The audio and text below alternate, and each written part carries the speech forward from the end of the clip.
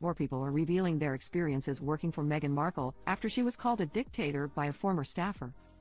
According to a source who spoke to the Sunday Times, claimed the ex-royal, 43, yelled for 30 minutes at a florist. If you were working for her, you were often treated like a tradesman who could be treated like S, the insider claimed. They vowed never to work with her again, despite the prestige of having her as a client. As OK previously reported, insiders have come forward about their alleged experiences with the former actress who left the royal family in 2020. In one report, which cited several unnamed former staffers who previously worked for Meghan and Prince Harry, said her behavior was frightening. "Everyone's terrified of Meghan," a source close to the couple alleged in an expose by The Hollywood Reporter. "She belittles people, she doesn't take advice. They're both poor decision makers, they change their minds frequently. Harry is a very, very charming person, no airs at all, but he's very much an enabler.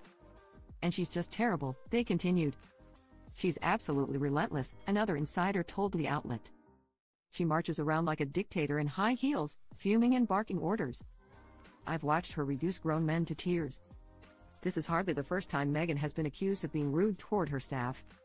In 2018, Buckingham Palace investigated the suit's alum for her treatment of 2 royal aides. However, her team fired back.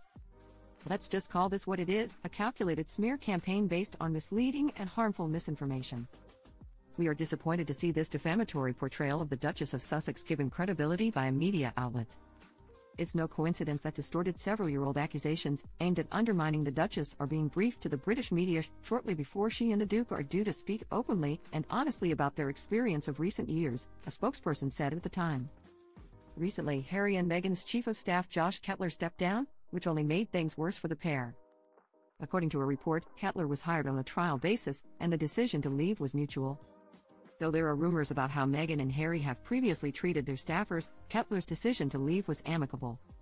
Josh Kettler is the guy who's meant to guide Prince Harry in particular through what was been described as the next phase of his life, Cameron Walker told GB News. "I have contacted their team in California and here in London and have been met with silence, but reports claim that he quit. He started just a week before Harry and Meghan went to Nigeria back in May." He also accompanied Prince Harry here in London for the Invictus Games' 10th anniversary service at St. Paul's Cathedral. "But it's a huge distraction," Walker noted.